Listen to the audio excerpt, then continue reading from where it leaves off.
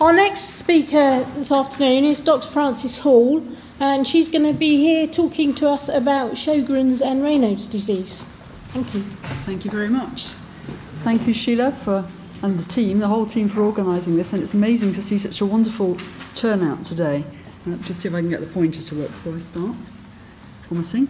Okay, so this was, I think, your vote. The idea was that I would talk about some lupus-associated conditions, and let's face it, you had a wide choice there, didn't you? But what you chose for me to talk about were two conditions, Raynaud's phenomenon and Sjorgren's syndrome, both of which, as I'm sure you know, can be standalone conditions that aren't actually part of lupus themselves, but both are also very common in the context of lupus.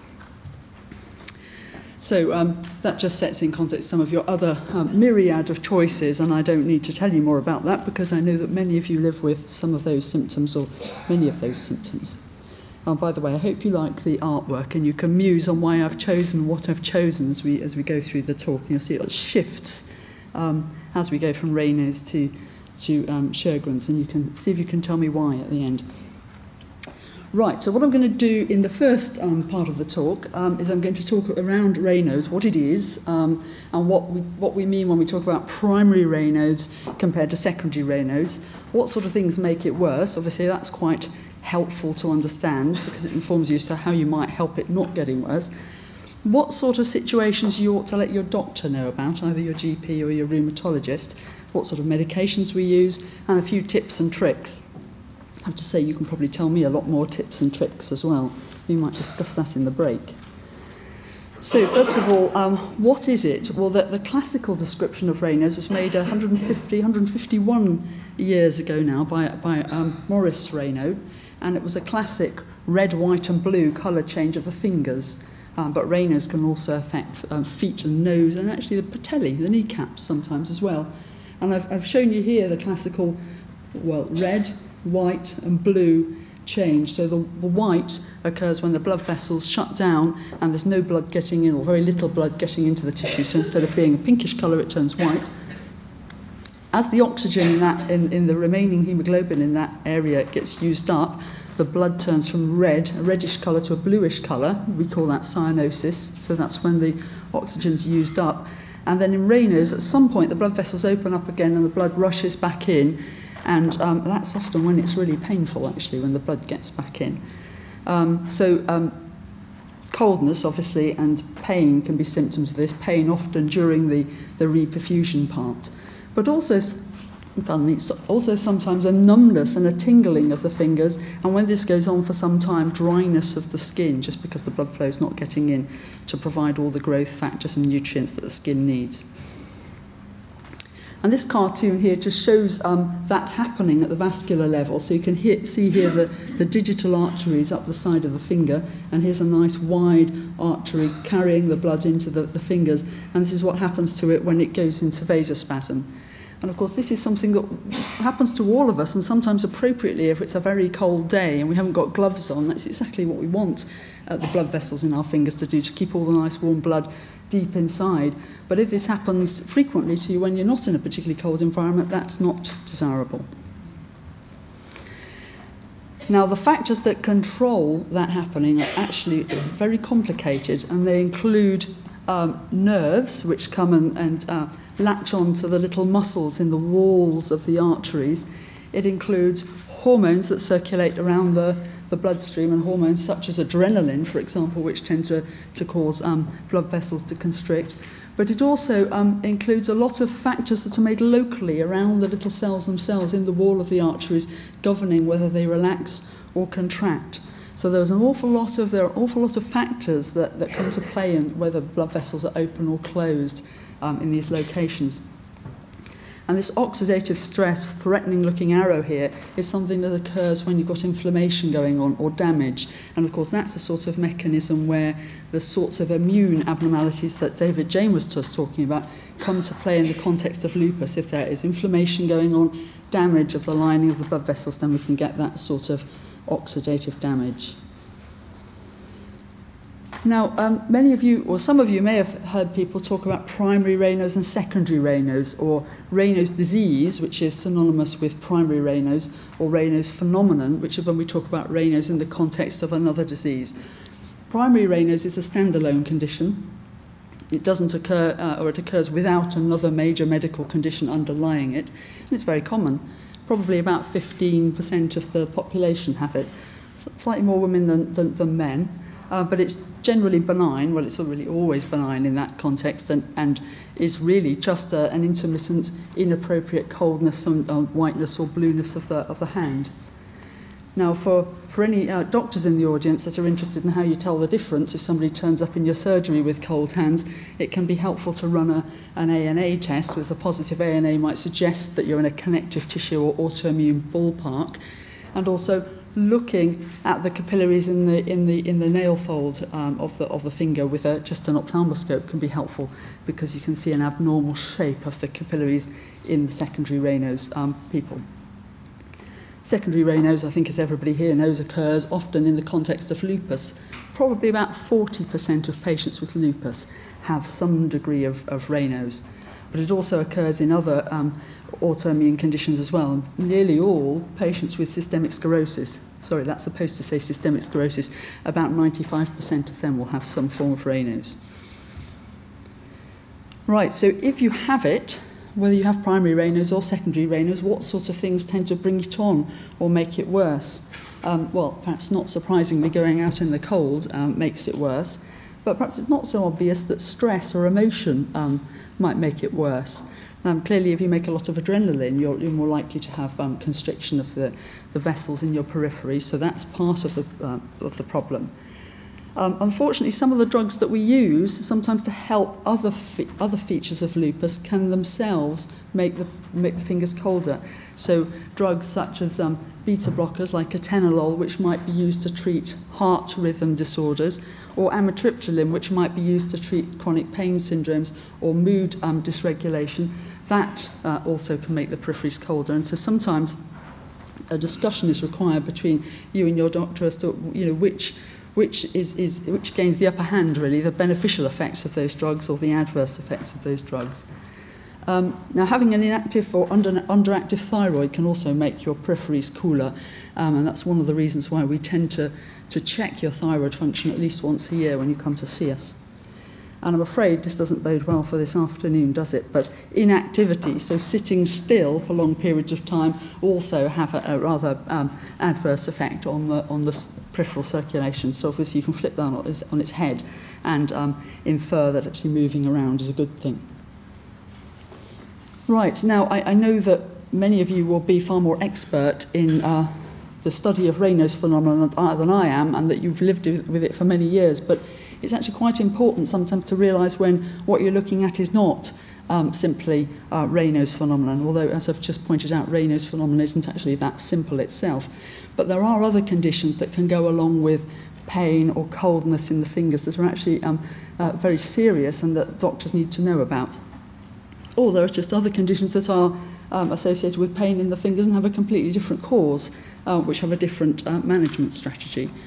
So up at the top, right-hand panel here, you can see that this individual has got little spots. You probably can't see, well, it's more difficult to appreciate on the picture, that these are raised spots and they're tender. If you get tender raised spots, particularly if they're purplish and they don't blanch, don't turn white when you press them, that might be an inflammatory problem called vasculitis, which sometimes occurs in Raynaud's in the small blood vessels, and that is certainly something to tell your doctor or your rheumatologist or your nephrologist about. This, I think you can appreciate, is rather serious as well. If any of the ends of your fingers turn purple or black and the blood flow never gets into them, that's a very serious problem, and that needs to be dealt with separately. Now, fortunately, this is very unusual in the context of lupus. It happens commonly in other connective tissue diseases, but if you get persistent ulcers, particularly at the end of your fingers, we need to know about that. Now, this one at the bottom might not be so obvious because chilblains, certainly before people had central heating, chilblains were very common in the general population. It's a sort of milder version of frostbite, really. But if you have a lot of chilblains in the context of lupus, it can go along with your lupus being active generally throughout your body, and so that's useful for us to know about. Now, people with Raynaud's often complain about tingling or numbness, but that tends to come and go with the Raynaud's. Sometimes it is a permanent fixture, but it usually comes and goes. If you have a different sort of tingling and numbness, which just affects particular parts of the hand and tends to come on, for example, at night and in the morning, that can actually indicate a nerve compression, some pressure on a nerve. The most common site is at the wrist, and some of you will have heard of carpal tunnel syndrome, or some of you may even have had surgery for carpal tunnel syndrome. But sometimes in lupus, nerves themselves can get inflamed, and so if you have a tingling or numbness pattern that's always in the same place and doesn't involve the whole hand, then again that's something that's worth mentioning. As is the so-called glove, and incidentally stocking, glove and stocking distribution problems go together. Glove and stocking pattern numbness or tingling in the hands and feet can indicate a widespread problem with the nerves, which can be a result of the lupus itself or sometimes the drugs. Right, so those are a few things to look out for. Now, what do we do about this? Well, in the context of lupus, we first and foremost try to control the underlying disease activity by the strategies that David Jane was just talking to us about. But assuming we still have a significant Raynaud's related problem when the disease is as quiet as it can be, then we think about attacking that in its own right. And obviously, from what we've just been talking about, it would seem sensible to try and open up the blood vessels to let more blood flow in. And there are a number of agents that we use for this. So the so-called calcium channel blockers like nifedipine, those are used very widely. And in Cambridge, we use a lot of losartan, the angiotensin receptor blockers, which have a gentler vasodilator effect, but might actually help to calm down the wall of the artery. And similarly, ACE inhibitors that probably work in a similar way. Interestingly, one of the antidepressants, and possibly more than one, possibly a family of antidepressants, but fluoxetine, one of the antidepressants, has some evidence associated with that it also can improve Raynaud's. And of course, most of you, well, all of you will have heard of sildenafil, also known as Viagra.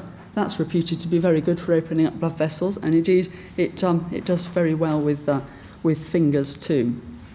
A little bit harder to get hold of, I have to say. It's rather expensive and does raise an eyebrow or two, but the feedback is extremely good. Topical nitrates, not quite as exciting, but it's an interesting approach. This is the use of nitrate patches, the sort of patches that sometimes people wear to open up their coronary arteries, but to help to open up the blood vessels in the fingers. And then for some of you, this is not so common in lupus, but for some of you, if the fingers are always cold and painful, and particularly if you get problems like gangrene or the ulcers, then we'll use an intravenous treatment called Ilopros, which involves you coming into hospital for 3 to 5 days to open up the blood vessels. In the past, I think more than currently, it was fashionable to use sympathectomy to cut the little nerves that go to the blood vessels, the sort of nerves that tell them to constrict. And we do occasionally still do that, but I have to say I don't feel that that's a wildly successful approach, but it does have a place in the otherwise resistant vasospastic disorders. And I've just put at the bottom there antiplatelet and anticoagulant agents, and the sharp-eyed among you will know that those are to do with thinning the blood and stopping the blood from clotting, so it might seem a little bit peculiar to use these to deal with Raynaud's. There are a subpopulation of people in lupus, as I'm sure you all know, that have the sticky blood problem, where they have antibodies which target the clotting cascade and the lining of the blood vessels, and it just means that the blood is a little bit more likely to clot in places that it shouldn't. And sometimes this can happen in the small blood vessels and can contribute to a sluggish blood flow through the microcirculation, through the small blood vessels in the fingers and other sites. Right, so this is where I've learned all sorts of things from my patients over the years. These are sorts of sensible and sometimes inspired things that you can do to help yourself. And there is a booklet that you can download from the Arthritis Research UK website with this and much more information in it. So obviously, since cold makes it worse, keep yourself warm, put gloves on, and sometimes wrist warmers are quite helpful because you can wear them, or the fingerless gloves, so you can still do dexterous tasks, but whilst keeping most of your hand warm. Perhaps less obvious to think about your core, keeping your core temperature warm, your core warm, and putting layers on as we go into the winter, putting multiple layers on, and thinking about putting your coat on several minutes before you go outside allows you to warm up and keep all that as warm as possible so the blood will get through to your fingers.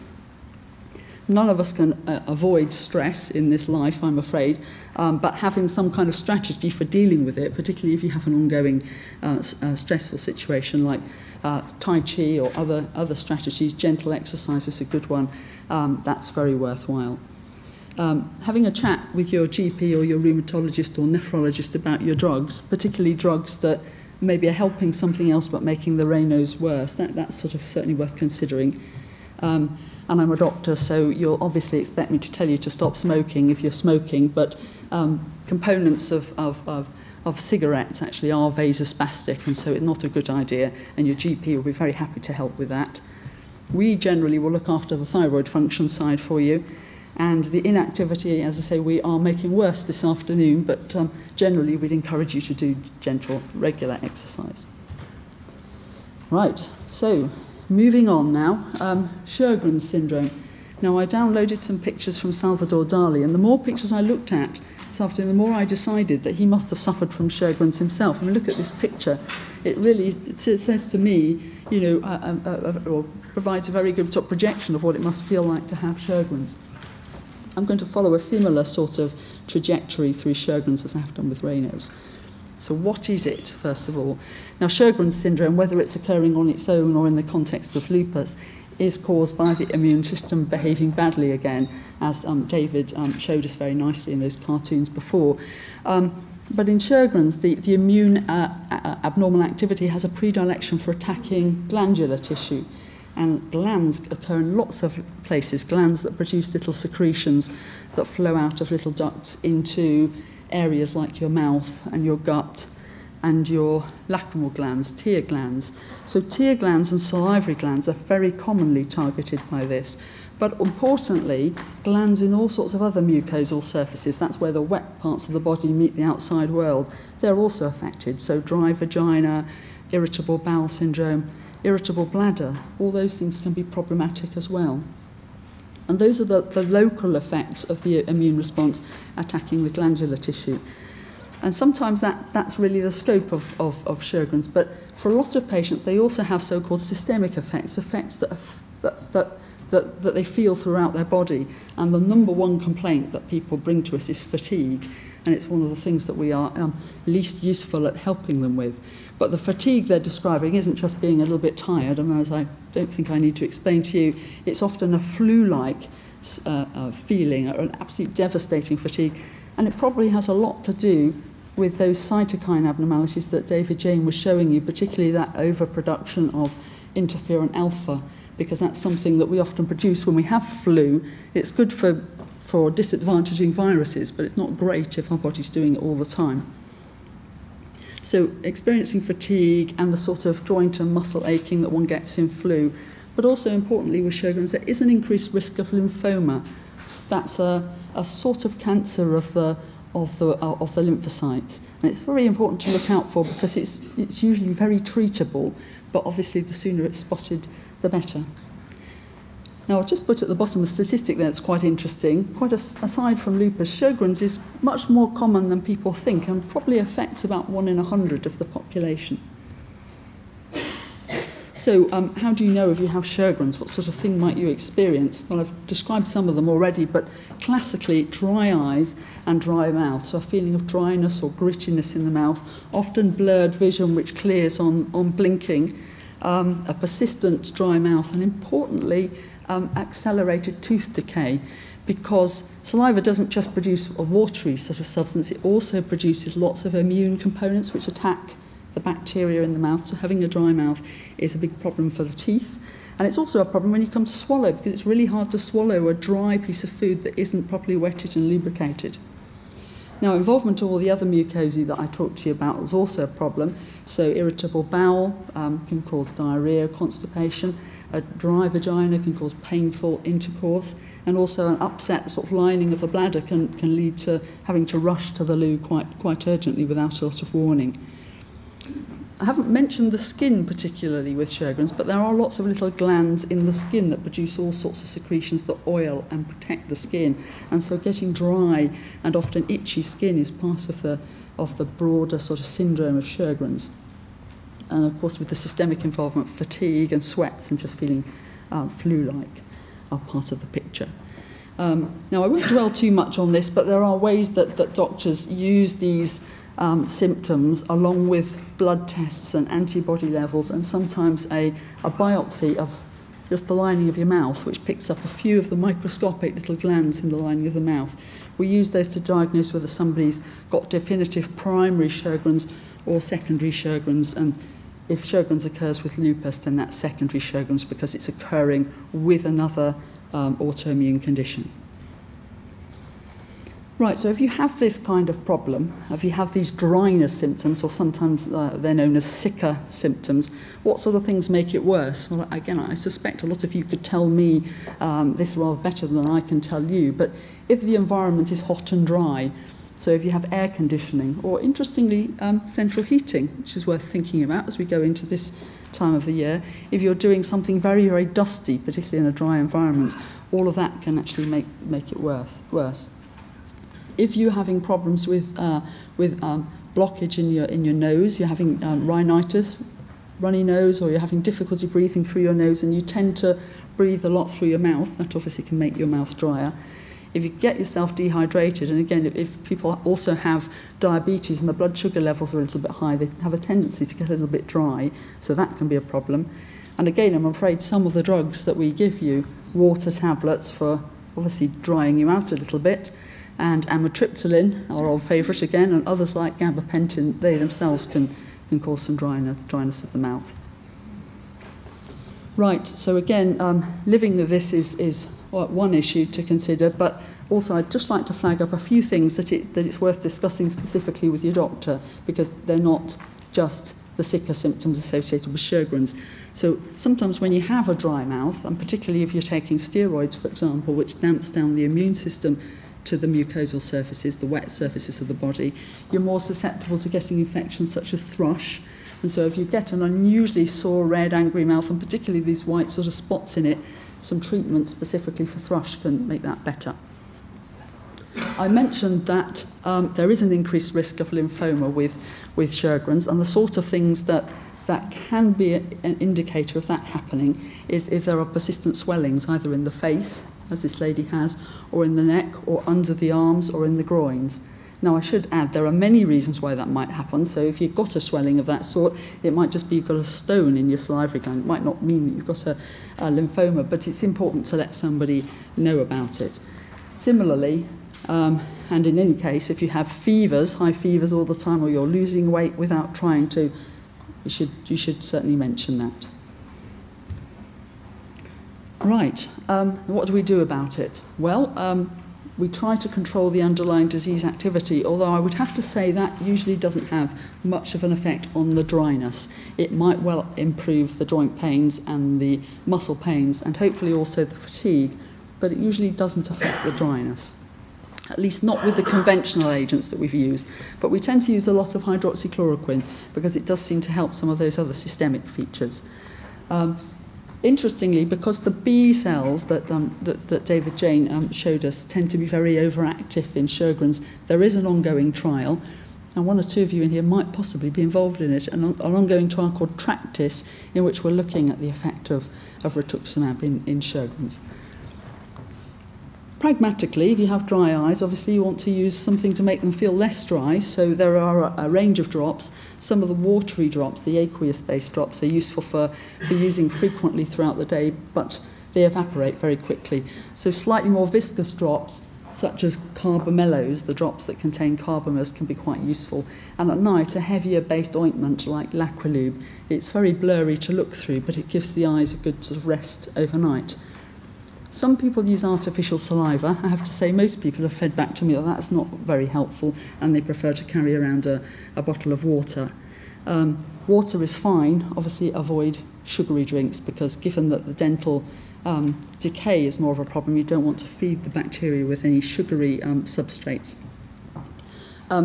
Many of you would have gone to see one of our eye doctors, and sometimes if you have dry eyes, then blocking the tear duct can be an effective strategy because then any tears that you do manage to make are held in the conjunctival sac and not lost. So that's quite useful.